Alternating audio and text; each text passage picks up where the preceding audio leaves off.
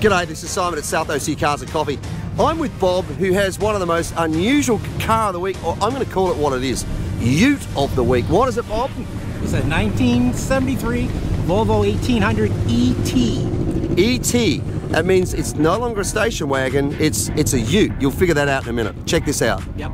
Bob, as you rolled in, I saw the front of this and thought, oh yeah, P1800, really great car. Of course, the coupe version was made famous by the British show The Saint, which was Roger Moore, and that really put Volvo on the map. Kind of like, I guess, the Bond cars did for Aston Martin. That's kind of what made the Volvo popular. But you pulled in, and as you're driving past me, I thought, hang on a minute, something's a little different on this car.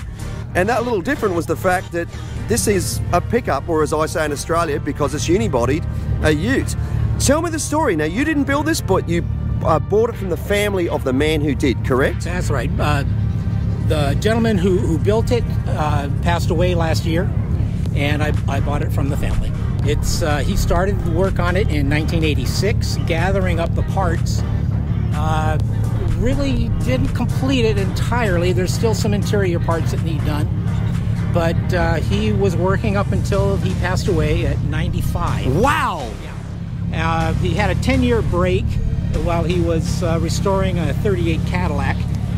After the Cadillac, he got back on this, and here's a one-of-a-kind. And you've sort of taken it over and you know, finishing. Now, let's talk about some of the special things. First of all, obviously, it's not a station wagon anymore. It's a pickup. And what did he use for the tray? You said a Subaru? It's a Subaru Brat pickup bed. Yeah, which is perfect. And then the back is obviously still one piece across there, so it doesn't have a drop tailgate model, so you got to lift things into it, which is no big deal because it's not very high. I put the spare tire in the back here yesterday. Yeah. It was pretty heavy, and you got to go up. Lifting it up and over. Yeah. Let's talk about that rear bumper, because that's special too. It is. In the early 60s, they had the P1800.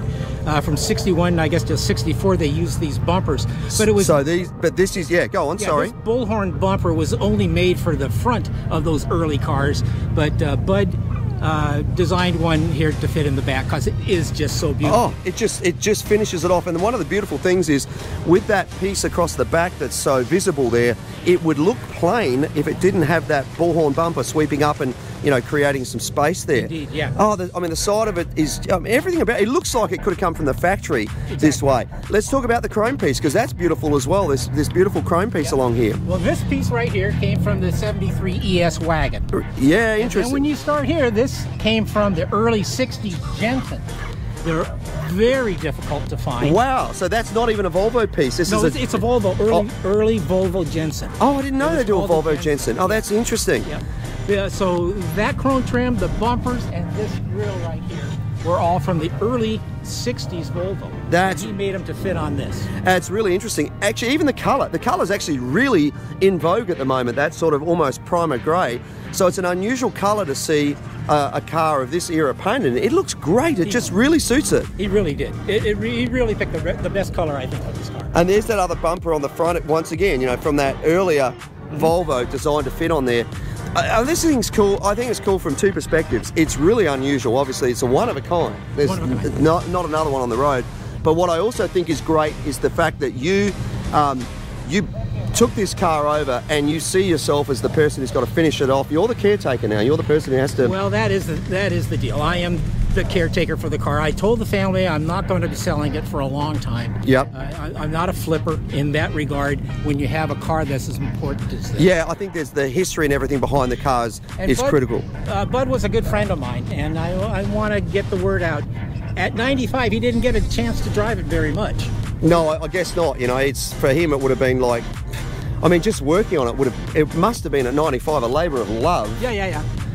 It's just great. Well, thank you so much for bringing it out. As our car of the week, you get this Maguire's complete kit, including the polishing sponge, cleaner wax, scratch remover, car wash, glass cleaner, interior detailer, hot shine foam.